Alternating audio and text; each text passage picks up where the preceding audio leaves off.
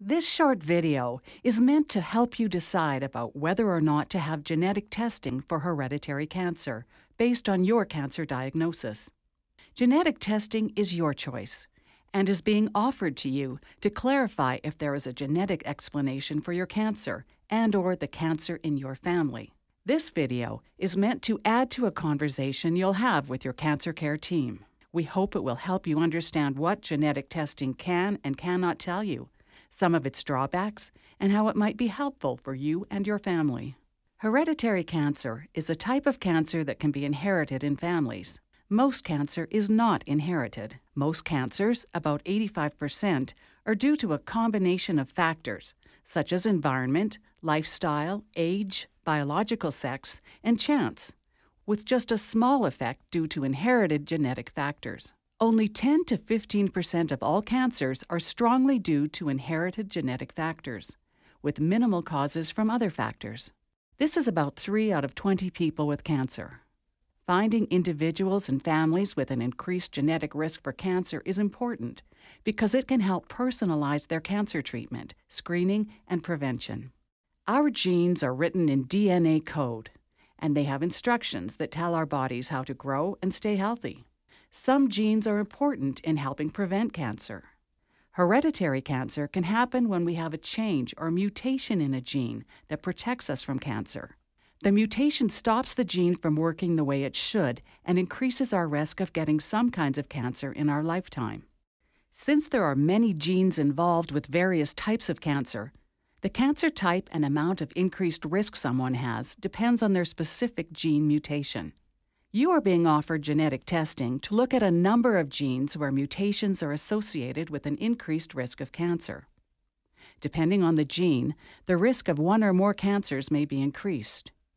Genetic testing may give what is called a negative, positive, or uncertain result. What is called a negative result means that no mutations were found in the genes tested. This is the most common result of hereditary cancer genetic testing, making up about 65% of test results. About 13 out of 20 people who have this genetic testing will have a negative test result. This result means the testing did not find a hereditary cause involving the genes tested to explain your cancer. However, there is still a chance for hereditary cancer if you have a family history of cancer. If you have a family history of cancer, please discuss it with your cancer care team. Further genetic review may be right for you and your family. Other factors, such as your lifestyle and environment, also play a role in cancer risk. Your cancer care team would consider these when discussing your treatment, cancer screening, and prevention following genetic testing. What is called a positive result means that a gene mutation associated with an increased risk for cancer was found from your testing. This happens in about 15% of hereditary cancer genetic tests done. About 3 out of 20 people tested will have a positive test result.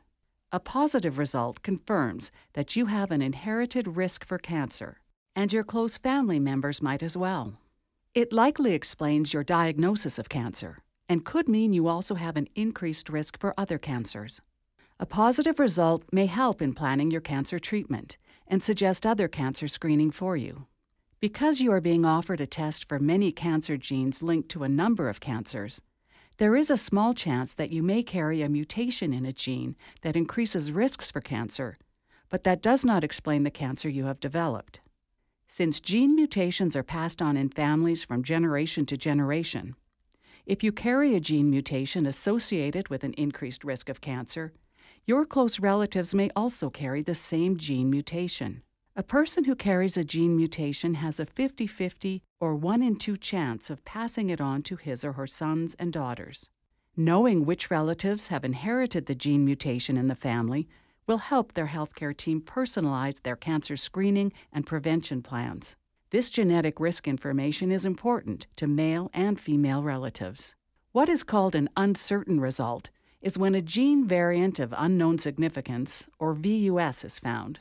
A VUS is found about 20% of the time in genetic tests for hereditary cancer. About 4 out of 20 people tested will have an uncertain result.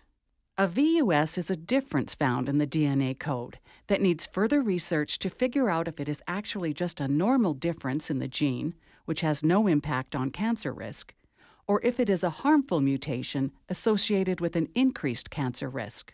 If you receive a VUS test result, your cancer treatment, screening, and prevention will be based on your personal and family health history. As more medical information becomes available about a VUS over time, its impact on cancer risk can become clear. Since the meaning of a VUS is not clear, genetic testing of family members for this same VUS is not recommended. In most cases, a VUS is eventually found to be harmless and just normal genetic variation. It is good to stay in touch with your care team over time about VUS test results. If you choose to have genetic testing, you will usually hear your result from your cancer care team. The Hereditary Cancer Clinic Hub will also follow up with you about your test result, and you may be offered an appointment with a genetic counselor. Your specific cancer risk estimates and your screening and prevention plan will depend on your genetic test result, along with your personal and family history of cancer.